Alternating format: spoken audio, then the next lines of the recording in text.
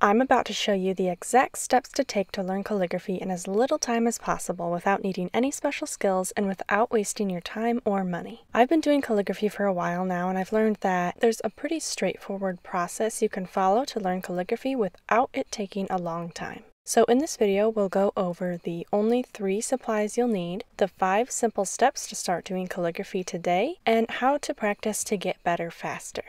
To start doing calligraphy or brush lettering, whatever you want to call it, all you need are 3 things: a brush pen, paper, and worksheets. Or you can skip the worksheets so you only need 2 things.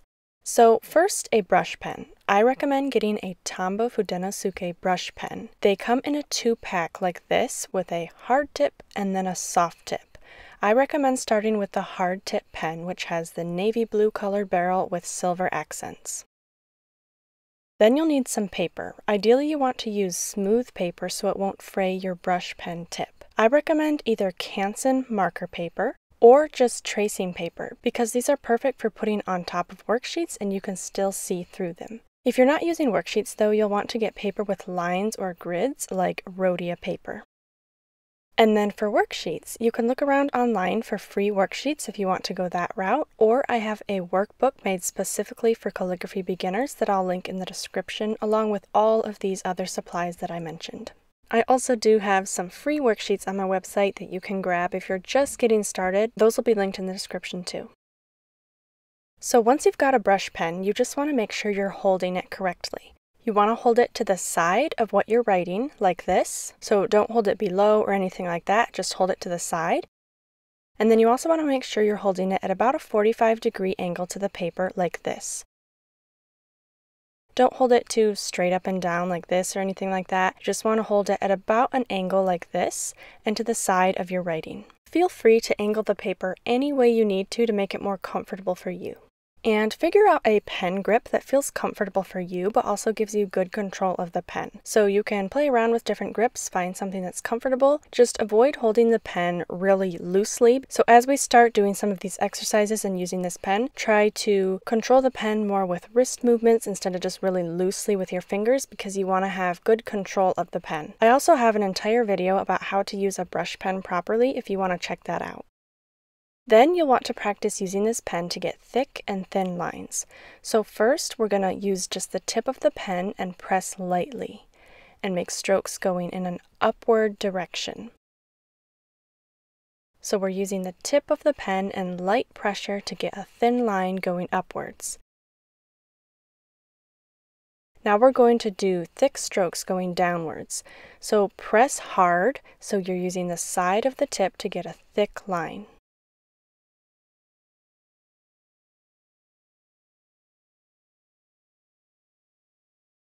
Something important to remember is that in calligraphy, we do light or thin lines going up and hard or thick lines going down. So do some warm-up exercises and practice that concept of light pressure up, heavy pressure down. So light up, heavy down, light up, heavy down, and just keep practicing that as you do some warm-up exercises.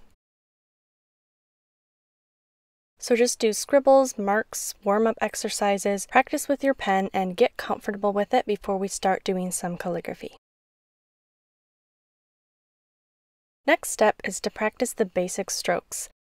So there are about 8 basic strokes, and they're kind of like the building blocks of letters. So it's really important to practice these strokes before you start trying to write letters, or you'll probably just get really frustrated. So the first basic stroke is the entry/exit stroke. This is a thin, light line that has a slight curve to it. So we're using light pressure, the tip of the pen, and this stroke is going in an upwards direction. Next stroke is the overturn stroke.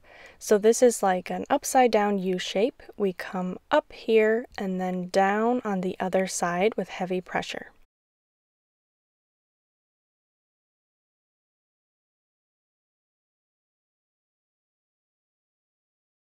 The goal is to keep these 2 lines parallel. So you don't just want to do something like this. Instead, you want to keep the 2 sides of the stroke parallel. The third basic stroke is the underturn stroke, and this is just a U shape, so a reverse of the one we just did. We start coming down on the left side with heavy pressure, and then turn and come back up light.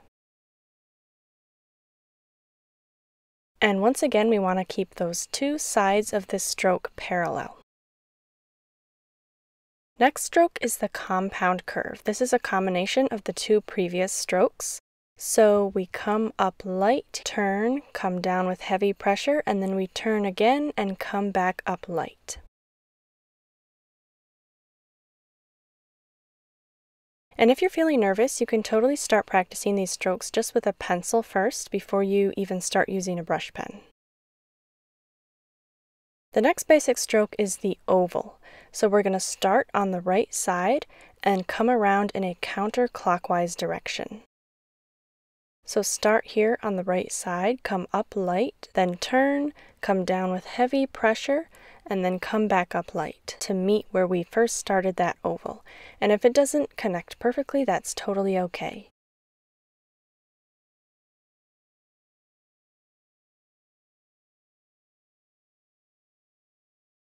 The next stroke is the reverse oval. So this is another oval just in the other direction. So this time we're going to start on the left side and move in a clockwise direction. So starting on the left side, we're going to come up light as we come down, heavy pressure, and then turn and lighten back up to finish out that oval shape. And for me, at least, the ovals are the trickiest of the basic strokes, so you're probably going to have to take a lot of time to practice these and work on getting them nice and consistent. And you'll notice that as I'm doing these strokes, I'm subtly adjusting the pressure I put on the pen. So you can notice how the pen tip is flexing as I lift and increase pressure. The next stroke is the ascending loop, and this one is twice the height of any of the other strokes. We're going to come up in a loop shape and then come down heavy pressure.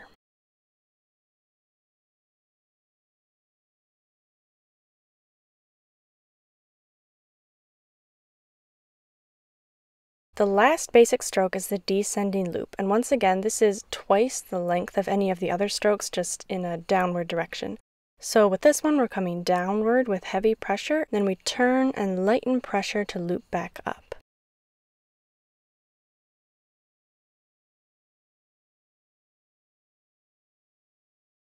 And those are the basic strokes of calligraphy. So if you practice these strokes over and over and try to work at getting them really consistent, you'll get better at calligraphy a lot more quickly. Now, once you've practiced the basic strokes, you can put them together to form letters. All of the lowercase letters in the calligraphy alphabet can be broken down into individual strokes, and they're mostly based off of these same 8 basic strokes along with some variations or combinations. To write the letter A, we'll do an oval, and then we'll add an underturn stroke alongside it. And there we have a lowercase letter a. For the letter B, we'll do an ascending loop, then a reverse oval, and then an exit stroke. The letter C is a combination of the oval shape and then an exit stroke, and we do that all in one stroke. So that's an example of how some of these letters are also combinations of the basic strokes. The letter D is made up of an oval and then an ascending loop combined with an exit stroke all in one smooth stroke. And so on through the entire alphabet. All the letters are built up of these fundamental shapes, along with a handful of odd strokes for certain letters like K, R, and S. So once you know these basic shapes, you can put them together and write the entire lowercase alphabet in calligraphy.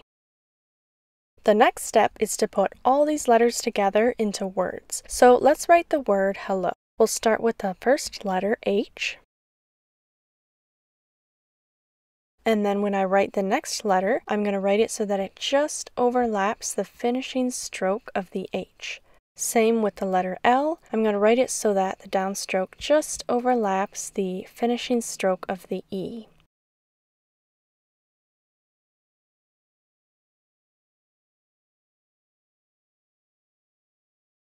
So you'll notice that each of the letters in the alphabet ends with some sort of exit stroke like this. These strokes serve as the connecting line to the next letter in a word. And that's how you connect letters and write words in calligraphy.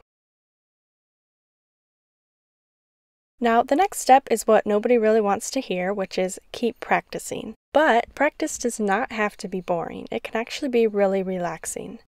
So what exactly should you be practicing? First of all, if you're just getting started, you need to focus on practicing the basic strokes and just filling pages with those until you feel really comfortable with those. The better you are at the basic strokes, the better you'll be at calligraphy.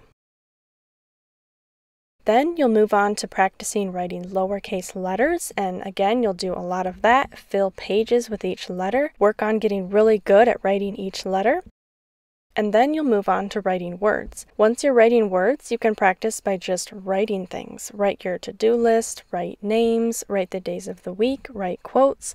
Once you have put it all together into writing words, you can really practice in so many ways and have a lot of fun with it.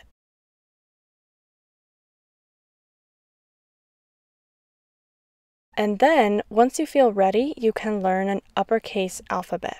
Uppercase letters are a little more involved, which is why I'm not teaching those here. But if you want a complete workbook that teaches all of this stuff and uppercase letters and lots of practice words, check the description below this video where I'll put a link where I have that available for you. I also have an online course where I walk you through all of this and much more so you can go from zero experience or knowledge to confidently doing beautiful calligraphy with a brush pen that you can use just about anywhere. And the workbook I just mentioned is included in the course. So the link to learn more about that will also be in the description right below this video. But back to calligraphy practice, one of the keys to effective practice is repetition. So instead of practicing something just once or twice or a few times, fill entire pages with that stroke or letter or whatever you're practicing, and that will help you make way more progress. So some things to work on as you practice your calligraphy are checking for consistent angles and spacing. Using some sort of guidelines is super important for this. Also, trying to keep the shapes a consistent size, so breaking everything down to those individual strokes and working on keeping those consistent. Again, guidelines are a must. And you also want to practice smooth transitions, which are those areas where you transition from heavy pressure to light pressure or vice versa. And in my next video, I'm going to be sharing some tips for keeping those pesky transitions from thick to thin nice and smooth. So keep an eye out for that. And I hope this video was helpful for you and that you're feeling ready to give calligraphy a try.